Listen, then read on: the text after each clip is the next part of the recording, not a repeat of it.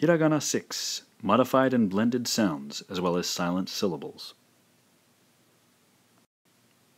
Before we wrap up with hiragana, there's one last thing I need to show you here, and that is how to combine syllables, how to blend them.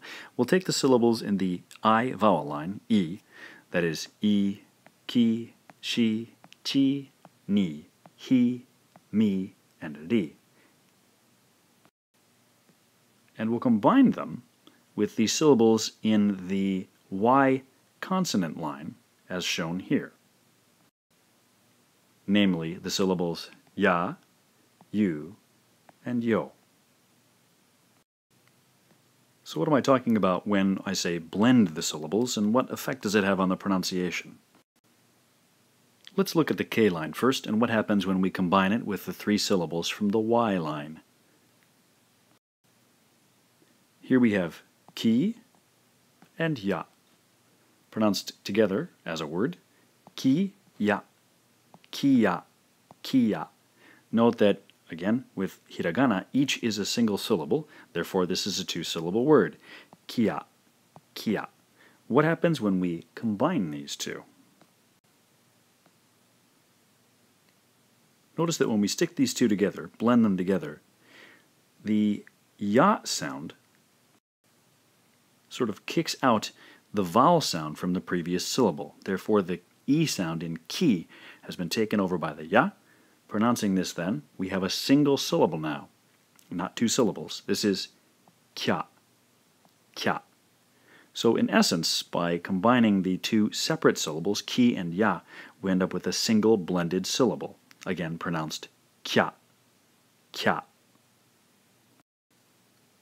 Let's take a look at some of the other syllables and what happens when we blend them together. Ki and you, ki and you. When we blend these two syllables together, we end up with Q, Q. Ki and yo. When we blend these two syllables together, we end up with a single syllable again. Kyo, kyo. Shi and ya. When we combine these two syllables, we end up with sha, sha. This is normally romanized as S-H-A. She and you. Combine these two, we end up with shu, shu. Normally romanized as S-H-U, shu. She and yo. Combine these two syllables, we end up with sho, sho, usually romanized as S-H-O, sho. Chi and ya. Combine these two, blend these into a single syllable, we end up with cha, cha, normally romanized as C-H-A, cha. Chi and you.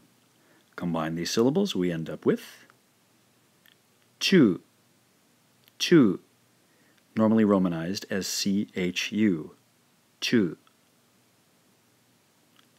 Chi and yo. Combine these two syllables, we end up with cho, cho, normally romanized as C-H-O, cho. N-line, ni and ya. Ni and ya. Combine these two syllables, we end up with nya, nya.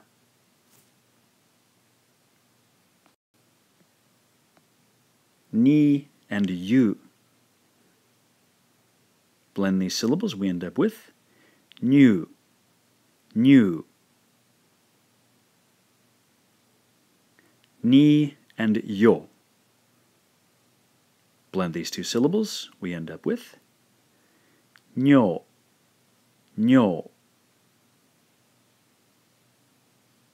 From the H line, he and ya becomes hya, hya. He and you blended together, gives us the sound hue, hue. He and yo, when blended together, gives us the sound hyo, hyo. From the M line, mi and ya, combine these two syllables. Again, the ya sound kicks out the e, ends up with mya, mya. Mi and you, combine these two syllables, we end up with mu, mu. Mi and yo, combine these syllables, we end up with myo, myo.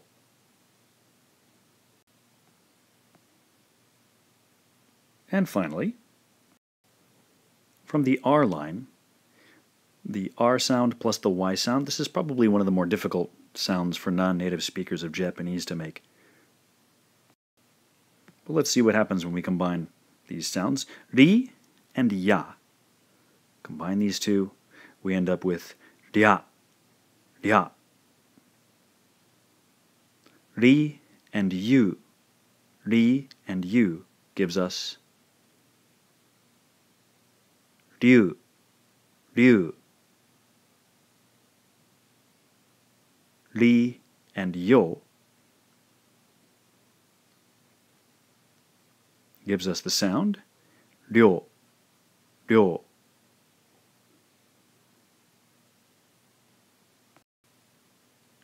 Also, don't forget that we can add the ten and the maru, right, the ten, this one here, and the maru to our blended sounds for an additional 12 syllables. So, from the K line, again, if we add a ten, we end up with the G sound, you may recall.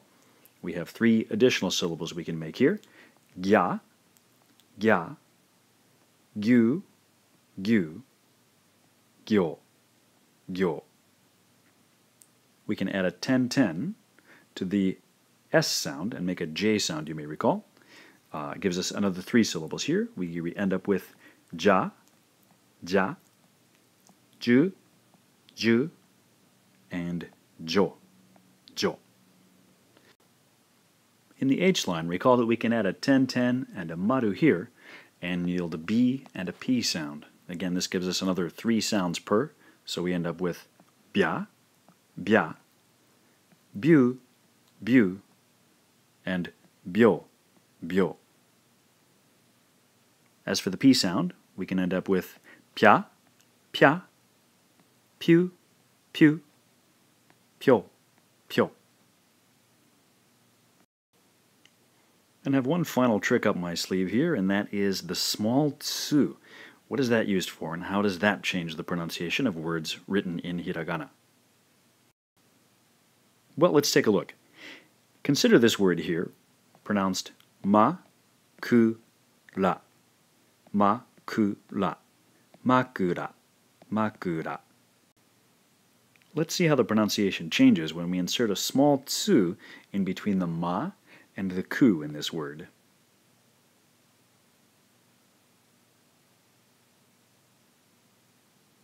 Oh. Remember that each character in hiragana is a single syllable, so our 3-syllable word has now become a 4-syllable word. We have ma, small tsu, ku, and ra. What effect does this have on the pronunciation? Well, when you add a small tsu in between 2 syllables like this, the effect is to insert a silent syllable. That is to say, we're not going to speak anything here at all. It's still going to have 4 syllables, 4 beats to it, but it's going to be silent for the second one. Let me pronounce it for you and see if you can hear and see what this sounds like. Ma, ku, la. Ma, ku, la. Makura, makura, makura. Makura is the Japanese word for total darkness. Kawaii. All right, let's try another. The word for pig in Japanese, buta, buta, buta.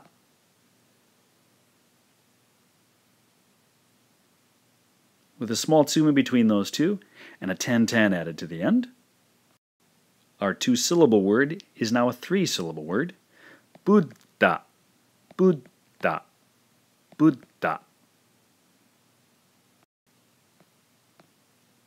Let's take a look at one more. Mitsu, mitsu. If we add a small tsu in between here, again, it will go from a two-syllable to a three-syllable word. And that pronunciation changes thusly. Mitsu, mitsu, mitsu.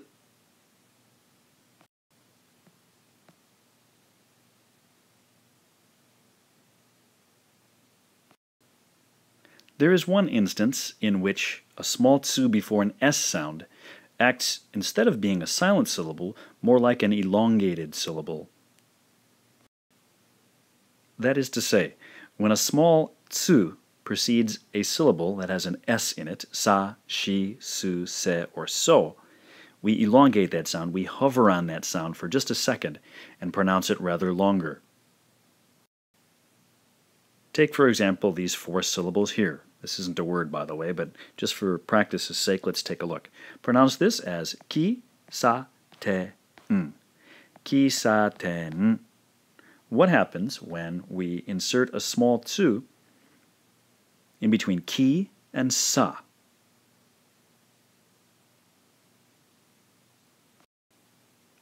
Let's pronounce it now. Kisaten, kisaten, kisaten. Notice that I'm hovering here, sort of elongating the sound, the S sound, in this third syllable here. Kisaten, kisaten. So this second syllable here is not silent. If we did it that way, it would sound rather different. Let me pronounce it for you that way. Kisaten, kisaten. That is not how they pronounce it in Japanese. So hover on this sound for just a second. Kisaten, kisaten. Let's take a look at one more example.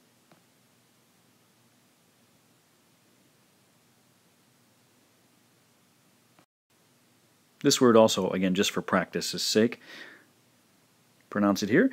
I-sho, I-sho, I-sho, I-sho. And what will this word sound like when we insert a small tsu in between I and sho?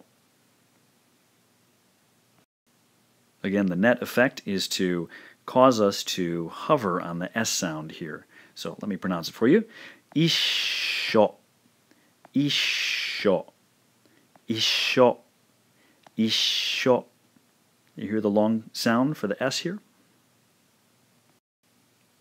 So when a small tsu comes before anything other than an S syllable, that will be a pause.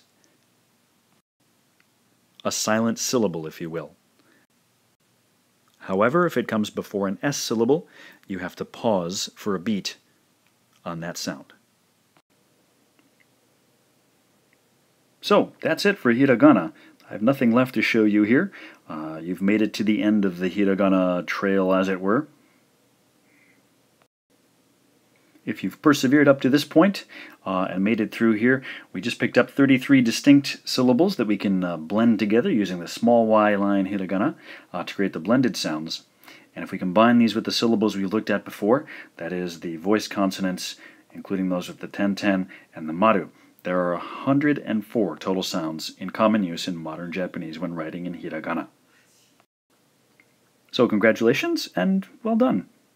Your next challenge will be katakana, of course, but knowing hiragana now, it'll be a much easier task for you. They're pronounced identically to the way hiragana are pronounced, and hopefully this won't be much of a stumbling block for you at all. We'll take a look at those in our next lesson. Ganbatte!